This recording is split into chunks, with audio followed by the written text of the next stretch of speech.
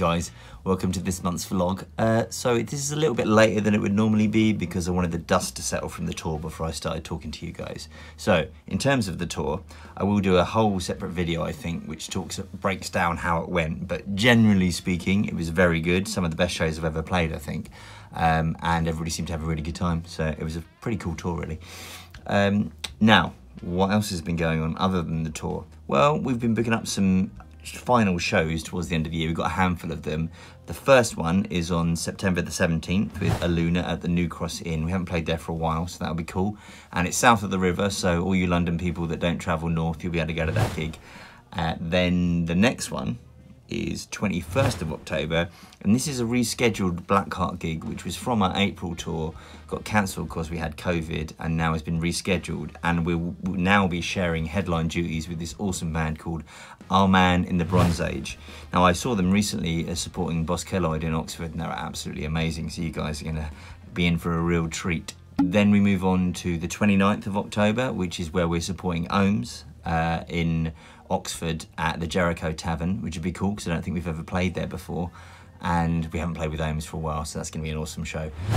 Then we're considering doing a Swamp show in December. I'll keep you guys posted about that. The last Swamp show on this tour went so well that we kind of want to do one more before the end of the year, so I'll keep you guys posted about a possible date for that. So about 4 shows before the end of the year, so nothing like as busy as it's been over the last few weeks, but still a few shows to keep it in there.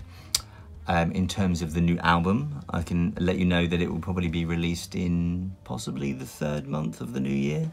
There'll be more details obviously coming. We're going to be starting to work on the music videos for that kind of stuff, and basically getting everything gearing up for the press campaign, and obviously on the side continue writing the next album, because that's kind of what we do. In terms of the leftover merch from the last tour, for anybody that kind of didn't get hands on a t-shirt or whatever and want to get one, I'm going to be putting that all up on Bandcamp soon, so don't worry, I'll share a link and you guys can grab a t-shirt if you didn't manage to get one on tour, because there are a few left, which is good. Mostly smalls, it always happens.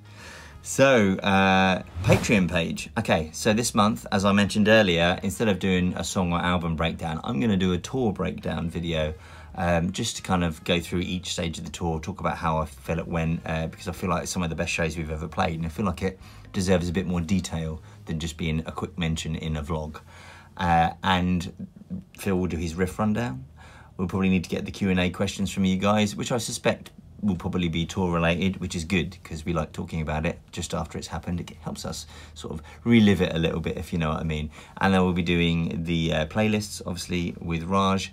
And also I will probably share some live footage that people filmed of us playing on tour, so for those of you that didn't get to see any shows, you can see what it was like. So yeah, that's it, I think. Thank you to our patrons as always for supporting us. If you're interested in the Patreon page at all, I'll put a link up there and you can check it out. It's only a £5 a month and it helps support the band when we're not touring. So thanks very much, and I will see you guys at a gig soon. Bye bye.